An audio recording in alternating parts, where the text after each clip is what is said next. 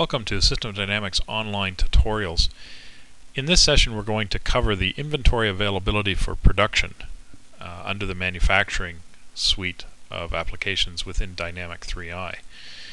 Within manufacturing and within the structures and routings, and under inquiries, we have the inventory availability for production.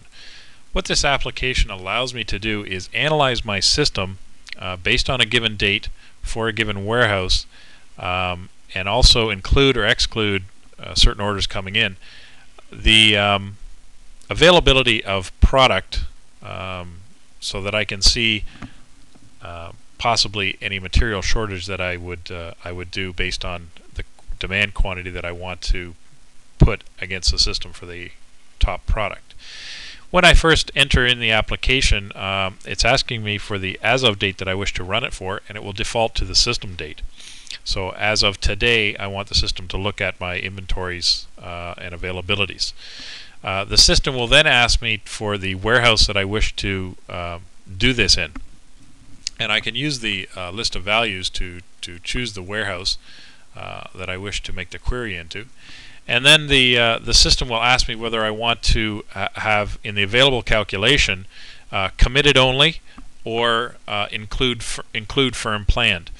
What the committed only means is I want the system to go out and only look at valid quantity on hand of stock that I know I have in my stock file.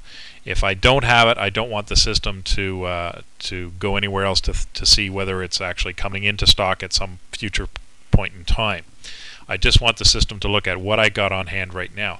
If I say include firm planned, what the system will do is it will look at my current quantity on hand, and it will also analyze and take into account any specific orders as of this date and beyond that are actually coming in to try and meet that demand. So if there's orders out there that are going to come in on that day, then it will actually include those as being valid quantities that it can include in order to display to me any shortages or availability. If I want to just analyze my current inventory levels, I'd leave it at committed only, which is the system default. I then have the ability to enter up to 5 different products.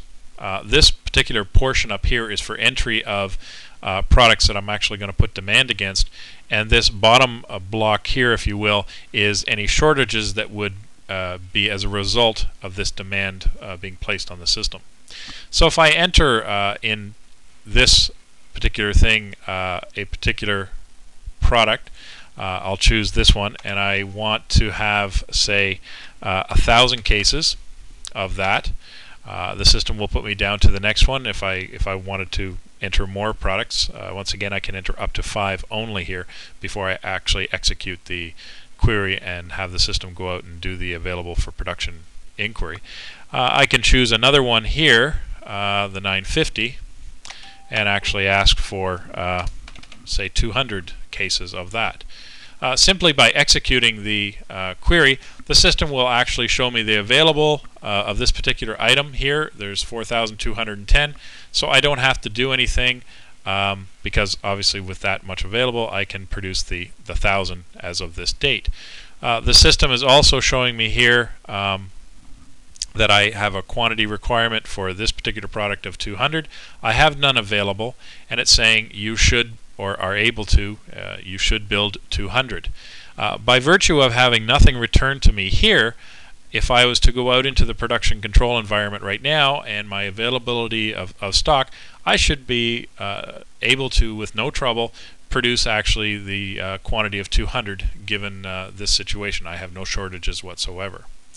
If I actually enter a different query here, just to show you some comparison, and I choose the same product again, and now I'm going to put down I want 20,000 cases of this particular item, and I still want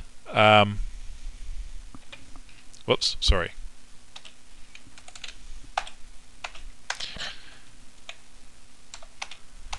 I want 20,000 cases of this particular item, and I want still, say, maybe 200, or actually we'll go to 500 cases of this. And I now execute this query here. what the system will now do is I have available the 4,210, which we knew for the 20,000, and it's telling me that I should build or create 15,790 cases here. I still get the quantity of 500 here, and I should build 500.